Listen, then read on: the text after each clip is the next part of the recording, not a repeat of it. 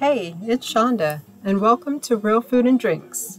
Today we'll be making vegan meringue cookies using Aquafaba. Aquafaba is chickpea water. Well, what's chickpea water? It's the water that's left over after making chickpeas. So let's get started.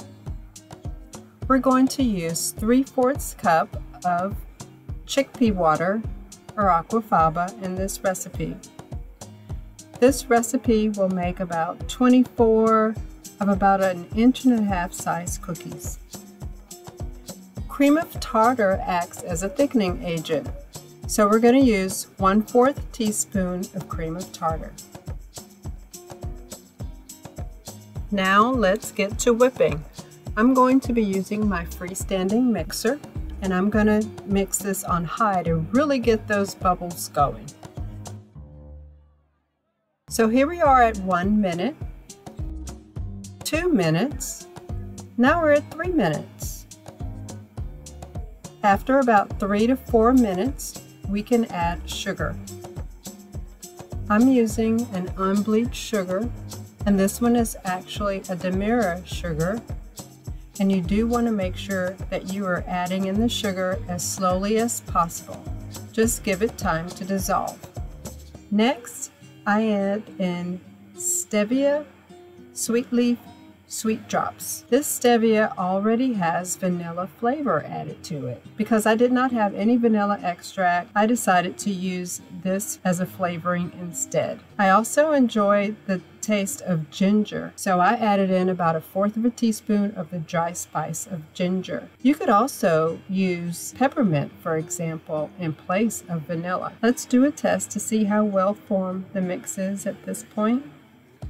And it's coming along pretty well, but I'll continue to mix for about another minute.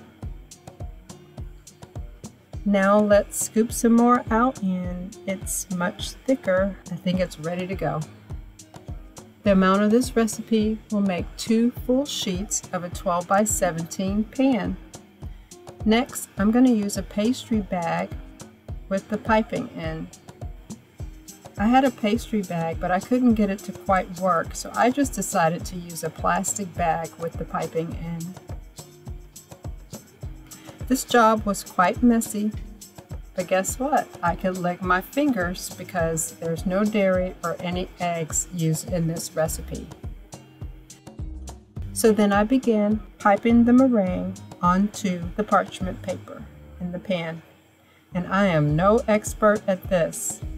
I tried a few different piping tips, and it was going okay, but eventually I just started plopping the meringue onto the baking pan using a spoon.